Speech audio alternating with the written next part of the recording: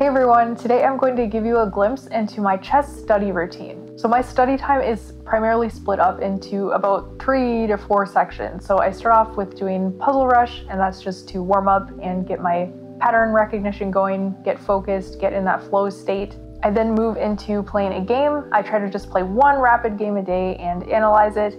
And then that also takes me right into practicing openings, going through my opening repertoire, and then if I missed anything in the game that I just played from my repertoire that I have, I will practice that or add to that as needed.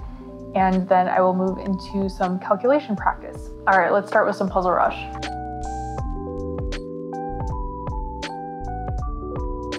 So I've used Puzzle Rush to warm up and practice for a while now. What I used to do is just a straight set time. So I would literally do an hour of just Puzzle Rush.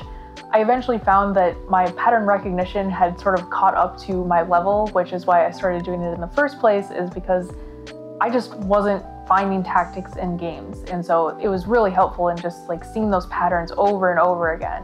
So what I'm doing these days is I can't play my game until I have gotten 3 scores of 30 and 3-minute Puzzle Rush. So, you know, that might take 20 minutes, it might take the full hour.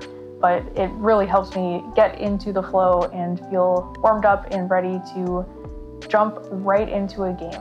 So the kind of tactics that I see in Puzzle Rush, because it starts with really easy puzzles and slowly works its way up to harder ones, those are so much about the pattern recognition, and I separate that in my mind from calculation puzzles, which are basically just harder. So they require me to sit there for a while and stare at the position and find the correct move, and it's not something I can just click in half a second. So that calculation practice will come later. We're not done with the puzzles quite yet. Okay, we got Puzzle Rush done. I'm going to play my game. I try my best to just play one rapid game when I'm doing a study session. Sometimes that doesn't happen. It helps when I have a camera keeping me accountable. Anything faster than 10 minutes, so any blitz, any bullet, those in my mind are not part of my study time. You will see if you look at my chess.com profile that I play a lot of blitz and a lot of bullet. That has to come outside of my study time. That's not allowed to be included. And honestly, even the 10-minute games are pretty fast, and I luckily am able to go to a chess club every week where I get to play longer games. But the longer the better, because it gives you more time to think, and then those games are a lot more helpful because you're able to sit with those positions longer, and so you can see a little bit clearer where you went wrong in your thought process. So win or lose, analyzing afterwards is really important. Even if you win, there are most likely going to be some moments where you've made mistakes and that you can improve for next time. I mean, it was losing, but he just took so much time, especially like in the middle game. So this game I just finished ended in a draw. My opponent ran out of time, but I was definitely losing, so I definitely just got lucky. It got down to an endgame, and I had to sacrifice my bishop for my opponent's outside passed pawn. And it was actually an equal game even after I did that, but what I realized in analyzing is that I did the wrong pawn moves on the other side of the board that made it so that my opponent could create another passer, get rid of my pawns, shoulder my king out of the way, and promote a queen.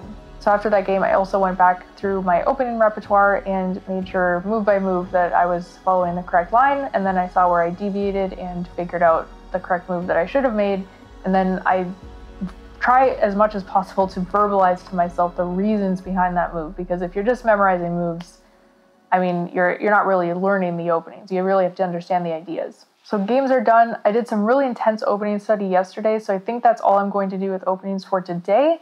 So let's move over and do some calculation stuff. So here we are at the physical board. I like to incorporate this into my practice as much as I possibly can because I learned how to play chess on a computer screen, and I do most of my chess on a computer screen. And so as far as preparing for over-the-board tournaments, it's a completely different experience to see the 3D board for whatever reason, right? So when I have a tournament coming up, I like to practice my openings, running lines several times using the physical board in the week or two leading up to it. At this point, I actually don't know when my next tournament is going to be, and so I've been pretty happy to work on my openings on the computer, building out my repertoire from there. So instead today, I just got this book. It's called Thinking Inside the Box, and I'm going to find a position in here, set it up, and I believe this is going to be some good calculation practice for me. So let's get into it. I found it helpful at times to practice my calculation by having a timer going, because in a real game, you don't have unlimited time to think. You got to make a decision at a certain point. So imitating that game state where you do have a clock ticking down beside you, I found is helpful. When I'm practicing calculation, I'm really practicing thought process and trying to do that in a way that I can apply in real games. So of course, looking for forcing move, looking for checks, captures, threats, evaluating the position, looking at different features of the position, and trying to figure out how those play into different tactics that might be available. All of that plays a role in the way that I want to be thinking about chess while I'm playing a chess game. Okay, I have sat with this position for 5 minutes. I set a timer, and I feel like I still have barely cracked the surface, to be honest. He recommends doing at least 5 minutes, ideally 30 minutes. So I might actually come back to this tomorrow. So I have some ideas, like the only really forcing move I have is bishop takes f7. Like, what is next, you know? The king just feels so vulnerable, but I just don't know how to get at it. The theme of this chapter is simple but difficult, and he says it's one of the most difficult exercises he has in his collection. Many great grandmasters have tried to solve it, but only one has succeeded. I'm actually going to leave this set up for my session tomorrow and spend some more time with it. It's getting really late, and I don't want to skip over this because it seems like a really instructive exercise. But thank you for joining me for this study session. I hope you enjoyed. If you did, please be sure to subscribe and let me know if you want to see more content like this. I appreciate you. I'll see you soon.